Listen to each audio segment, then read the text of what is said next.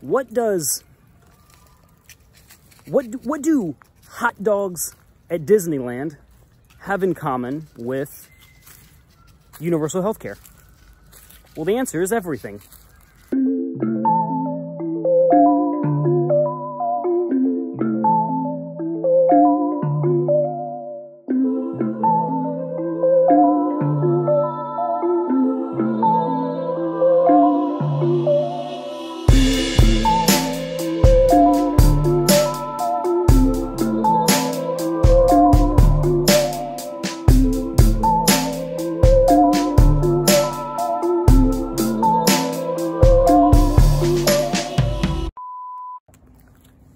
Zack Symes, Masculine Magic, and we're back. Let's see, same hoodie, same park. Lex. It's a different day though. All right, so on this episode, what do hot dogs at Disneyland have in common with universal health care? Well, the answer is everything. On this episode, I'm squinting in the sunlight. All right, so this is the reason why I am not a fan of universal health care. People are gonna hashtag, people are gonna get all upset and all mad. All right, so we've got to look at some of the numbers when it comes to this. This is kind of an economic situation, not just a feel-good, everybody should get access type situation. The last estimate that I read, I believe it was 2018, so it can be up or down a few hundred thousand, but $3.2 trillion annually for America to have universal health care backed by the government. So the question is, where do we get that money? And we're going to go over the main two, ways that liberal Lauren and basic Bethany all want to get mad at. Let's talk about the billionaires. Let's get the money from the 1%. Okay. Well, there's about 500 billionaires. So if we literally took $1 billion from them annually, okay, well, that's 500 billion towards the 3.2 trillion. That's a good start. Fair enough. So we got 500 billion in our pocket. Then a lot of people say, well, our military's too big. Let's shrink the military. Okay. Okay, we'll do it. I'll give it to you. We'll shrink our military down to a sailboat. Lex. Our last estimate of the military budget, and I want to say it was 2016 that I found the numbers, was 520 billion. So let me get out of the sunlight. So we'll go ahead and, all right, another 500 billion. Fair enough. That is 1 trillion out of the 3.2 trillion estimate. Where are we getting the rest of the money from? We're out of options. We done took it from the 1% and Robin Hood that shit. And we've also shrunk our military down to a sailboat and 1 cannon. There's no money in the budget. But Zach, it works in Switzerland. It works in Denmark. They have the population of Delaware. Okay? Rules work for a different population size. And the idea is that, well, they're also all culturally homogenous. They're all middle-class white people in those kind of Swedish and Nordic countries. And they pay taxes out the ass. 60% taxes. Lexi, come here. So I'm not a fan, switch hands again. I'm not a fan of universal health care, almost from a fiscal perspective. But what's the solution? Because it should be cheaper. So I'm not just going to present you a problem on this channel. I'm going to also present the solution. That is, quite obviously, get the insurance companies out of bed with the hospitals and doctors. Lex, follow me, come on. So what I mean by that is, and we're going to have to pause this for one quick second. Part 2 coming up. Okay, so we're back. Part 2. We've got to get the insurance companies out of bed with the hospital organizations, because what insurance does is it changes the price that people are willing to pay for something. So if we go ahead and say that a broken leg with insurance costs $10,000, yeah, I agree. It should be a little bit cheaper. It should be a little bit more affordable. But the idea is that we're only willing to pay $10,000 because insurance companies are covering that nut for us. So if you didn't have insurance, well, markets tend to regulate themselves. in the same sense that Pepsi can't be $5 if Coke costs a nickel. And that's what I mean by, what does health insurance have anything to do with hot dogs in Disneyland? Well, okay, how much is a pack of hot dogs at a Publix or at a supermarket? $5 for 12? How much is it at Disneyland? $10 for one?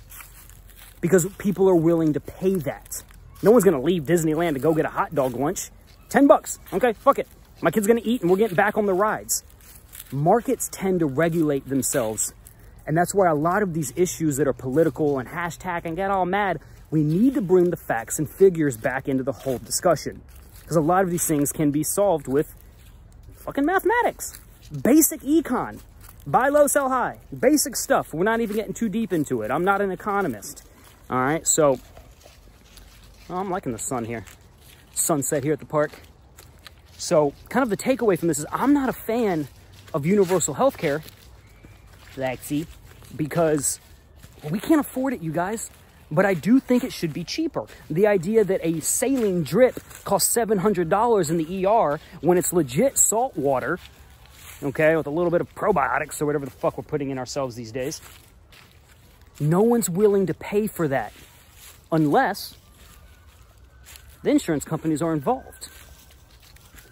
A broken leg will not cost $10,000 if we basically got rid of insurance on a certain level. It couldn't.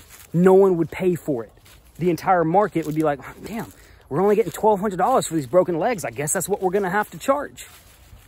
Because again, Coke can't cost $5 if Pepsi is a nickel. Capitalism actually works, and I know people don't really want to hear that. And this is not exactly a political channel, but I wanted to kind of bring that out as, again, another example about how I tend to, or how I want to add kind of the masculine brain back into these discussions. It can't all just be, oh, we all deserve to live, free healthcare, free healthcare. I mean, yeah, if the world was lollipops and rainbows. But I find it odd because we're going to get on the spiritual thing for a quick second, is that, the majority of leftists and liberals tend to lean atheist, which I find odd. That's a really odd correlation of worldviews. But the backbone of the atheistic approach to life is it's a construct, evolution, survival of the fittest, which is the backbone of evolution. Nature makes us stronger if we allow it to. So in the sense that if your entire worldview is survival of the fittest, essentially, but you want everyone to stay alive, I'm not saying let's kill all the Down syndrome children. God, don't take me out of context. That's not what I'm saying. I'm just saying that they're kind of incongruent with their views, politics, and their kind of spiritualistic, atheistic worldview.